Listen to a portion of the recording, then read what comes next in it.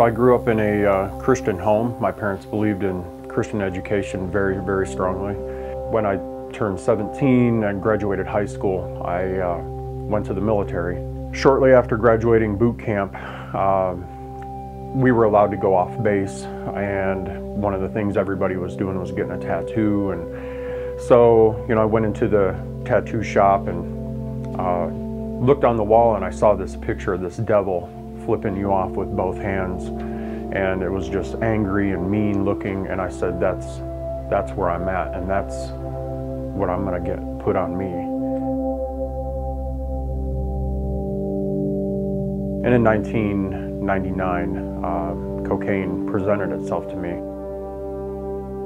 The drugs are so loud inside of your mind that it just cancels everything else out. I was in the middle of doing a year in jail out in Utah. It was 3 days before I was to be released, which was Good Friday, and this was 9 years ago. And 3 days before I got released, I got a phone call from somebody that called me to the front, and I remember answering the phone, and it was my ex-wife, who I had my kids with. I just remember hearing her sob and say through her sobs that it was our two oldest kids had been killed in a car accident. In July of 2010 is when I got arrested, and finally that was the last straw for the state of Nevada. They said, we're done messing with you. It's time for you to sit down, and you're gonna do a lot of time now. It wasn't until I went to prison that I saw somebody die. That's real, to see somebody's life end right in front of you. It was at that point where I knew, if I'm gonna do 10 years of this, I'm gonna need more than just myself.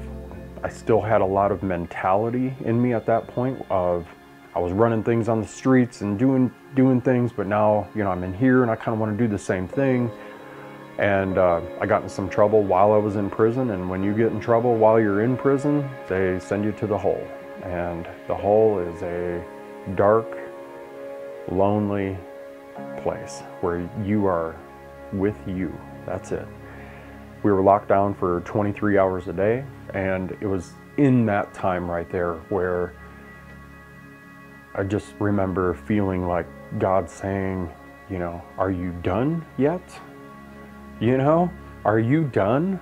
Because I'm ready, I'm here, but are you done? And so I got to a place in the hole where I was at the end of myself, and I said, I'm ready, and I felt God just hold out his arms to me and say, finally, finally.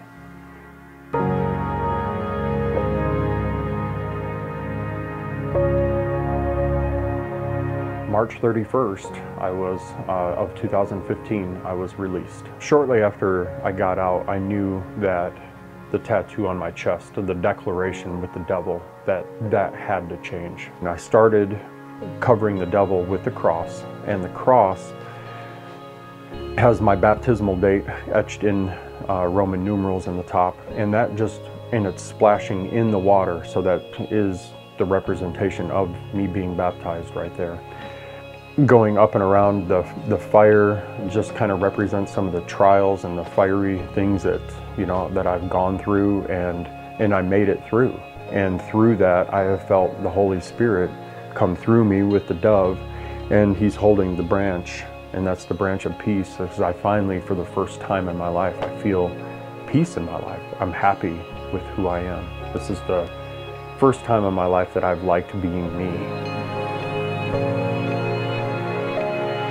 No matter what I feel like I'm going through, I always know that Jesus went through hell and back to rescue me and to save me from where I was.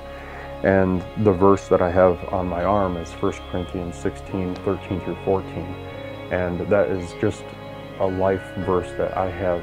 It reminds me every day to just be strong, to